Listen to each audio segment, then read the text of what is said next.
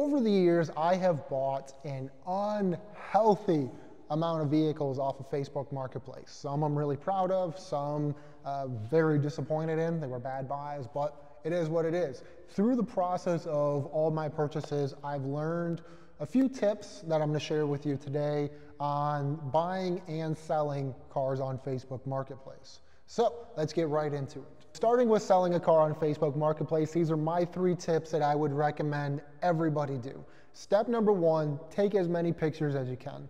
Unfortunately, we live in a society where not only is the willingness, but also the capability of reading getting fewer and fewer. So people would rather look at pictures than read what's in the ad description. So take as many good pictures as you can. Video also helps. Make sure they're good pictures. Clean the car up. Make sure the interior is cleaned up, because you want your product to look good in those pictures. Tip number 2, don't let the product get stale. See, Facebook, like all the other social medias, operates on an algorithm, right? The older a vehicle is on Facebook Marketplace, not necessarily the age, but the older the listing is, the less attention it's going to get. That's why when you list a vehicle initially, you'll get a lot of messages in the first day or 2. After that, it's going to drop off dramatically. So what I always do, if the car hasn't sold after probably 4 or 5 days, delete the listing altogether and relist it as a brand new ad, and you will get more attention that way. This is a very similar concept to what a lot of dealerships do, right? They will rotate the cars around the dealership because they don't want the public perception to be, nobody is buying our cars. You want your product to stay fresh on the market, so it incentivizes more people to be interested in it. Now, tip number 3, this is something that I learned recently and have been having a lot of success with, is advertise that you will block lowballers. See, I've gotten to the point where I'm so fed up with lowballers. Initially, I was just straight up bullying these people. Somebody hit me with a significantly lower offer, like if I had a car listed for $4 grand and somebody offered me 2, I was saying some really mean and nasty things, which had consequences. That's why I have a really bad review rating on Facebook Marketplace. It's not a good thing to do. I don't recommend that.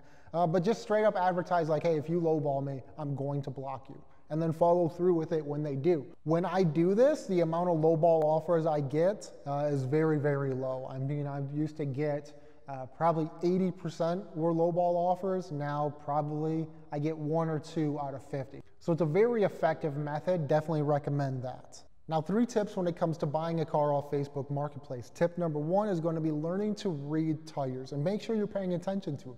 This is especially important if you're looking at an all-wheel drive or 4-wheel drive vehicle, because to me, buying new tires is probably one of the least exciting things about owning a vehicle. So it's not uncommon for people to be neglectful towards that. So you want to make sure all your tires are matching when you're looking at the vehicle. When they're mixed match, to me, it's a red flag that the car probably wasn't taken care of. And especially with the all-wheel drive situation, it could lead to premature transmission failure later on down the road, right? If you buy a vehicle, the tires don't match, they're all different heights, different tread patterns. 2 months after you buy the vehicle, if the transmission explodes, you can guarantee there's not going to be any warranty on that, right? Especially if it's a used car on Marketplace. So make sure you're paying attention to the tires, because it will save you a lot of headache.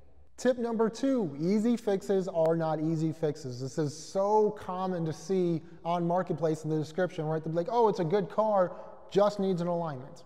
No, it doesn't. It needs way more work, and they're lying to you.